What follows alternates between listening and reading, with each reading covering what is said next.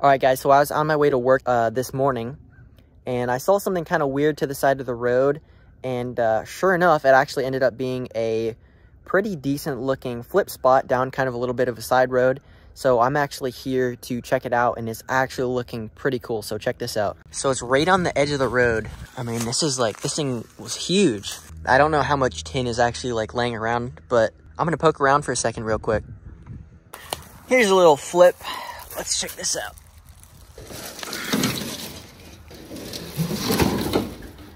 See if this piece will flip.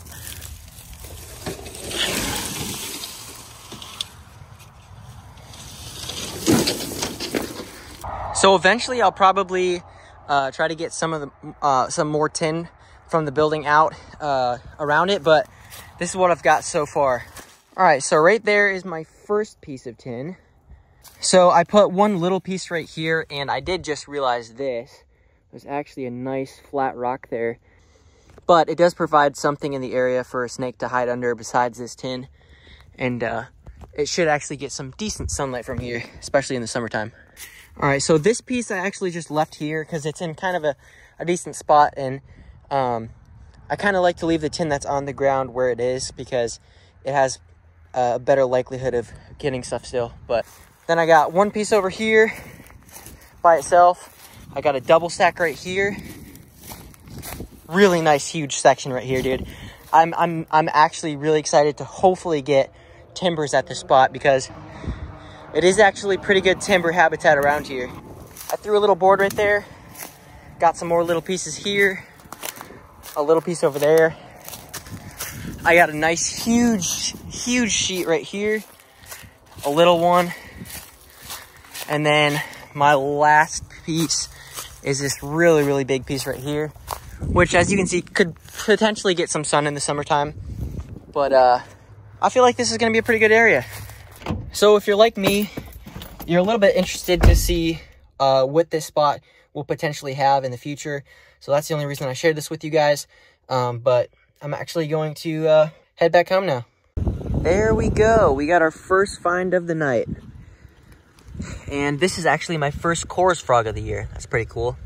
I've heard these guys calling a ton recently, but first one. I'm going to get this guy off the road, and that might be the only find of the night, unfortunately. So after I cruised that frog, I wanted to come out here and potentially look around a little bit and see if I can maybe get my eyes on any frogs or salamanders in this vernal pool, or just anything hanging out. So I'm just going to shine, and hopefully we'll see something. So right there is our first sign of amphibian life. You can see him swimming around a little bit. Some larval marbled salamanders. That is super cool. My guess is that these guys have been hatched for probably about a week or two now, but this is the first time I've been able to get out here at night and take a look at them, but that is super duper cool. So I just spotted something else pretty cool. On these sticks right here, we've actually got some what I think to be chorus frog eggs. I'm not sure. They look super small. They're not in like a really big... Oh, there's one right there. Look at that. I did not even see that guy. That is so cool. So again, you can see there's eggs there. There's eggs just all over these sticks here. And then there's that guy or girl chilling right on that branch. That's super cool. So I also remembered somewhere over here. Oh yeah, right here. I've actually got a piece of plywood. And oh, there's a little... There was a chorus frog. But anyway, before that guy rudely interrupted, I'm trying to hold this with my arm and flip it. Nothing. All right, well, I found another one of my piece of plywood that I laid out here a while ago, and I flipped it, and I found something super duper cool. Right there. I don't know if you can see him too well, but that is a bunch of streamside salamander larvae attached to the bottom of my piece of plywood. That is so cool. This isn't exactly normal streamside salamander habitat. They don't usually live in these flooded wetlands like this, but this is just a super, super cool example of these salamanders just using a piece of my plywood. Dude, I literally, okay, so I came over to a little bit different of an area to flip. I knew I had some more boards over here, and I flipped it, and at first I noticed right there is a streamside salamander, which is super, super cool. First time I've ever got one under this piece.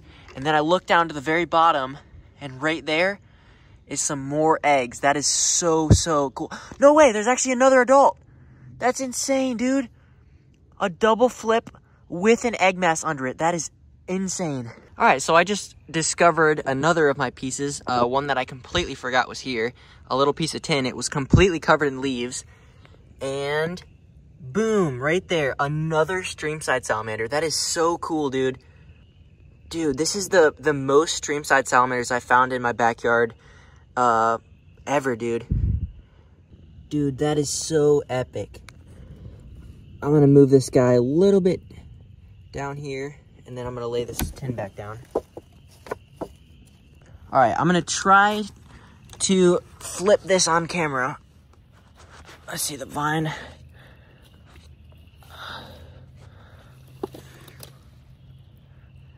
Nope, nothing under there. So hopefully you guys were able to get a good enough look at some of the stuff I found tonight.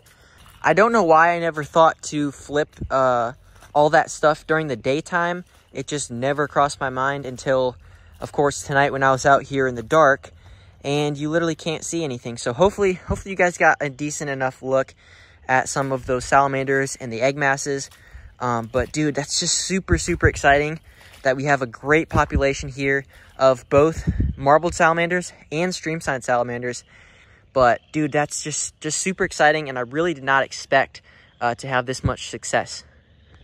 All right, guys, well, me and my brother are out today searching through some wetlands in the area, and we're hoping to come across a couple new salamander species that I've never found in Tennessee. The biggest of those being the spotted salamander, but there's a couple other species of mole salamander and just some new stuff that we could find. So we're just going to get to it, and hopefully we can turn up some pretty cool stuff. So pretty quickly here, we've actually found something pretty cool. Right down there looks like some spotted salamander larvae. I can't overly tell, but I'm pretty sure that's what that is. Here's another little cluster. Guys, well, we have been flipping for well over an hour, and I finally came across my first find. Right there is a little marbled salamander, my first one of the year. Super cool. This is also a new county for me, and a super nice looking individual. All right, well, I'm going to just let this guy go back under his log. Perfect. Super cool. First salamander of today. Hopefully we can find a few more. Let's go, dude. Let's go. My first Tennessee spotted salamander. Let's go. No way. Look at that thing. That thing is pretty big. Let's go. Our big target for the day. Let's go, dude. That is so cool, dude.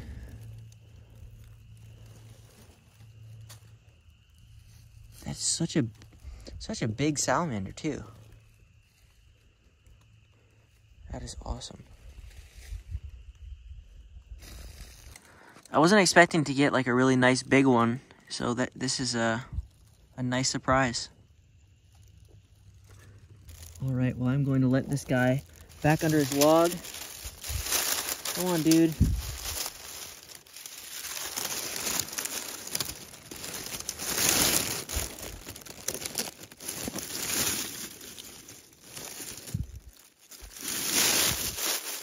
Perfect, dude. Let's go. Ooh. All right, guys, I just flipped another species of salamander, and what the world is this? Good grief. This thing is tiny. That is crazy, dude. All right, guys, so I'm not like 100% positive, but there's a decent chance that this is a four-toed salamander, which would be my lifer. All right, well, super duper cool.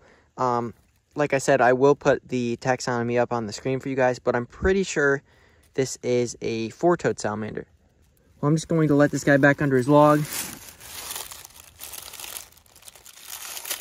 Go on, dude. Super cool. What is it? Is it big? Oh. Come on. Right there. Let's go, dude. You know what that is? Do you know what it is or not? No. Slimy or? It's either, I'm pretty sure that's a smallmouth salamander. It's either a smallmouth or a mole, but I'm pretty sure it's a smallmouth. Super cool, dude. Another lifer. Let's go. All right, I'm gonna grab a photo real quick and then we'll get a closer look. Come here, buddy. The rest of the log is clear. So many thorns here. Yes, let's go.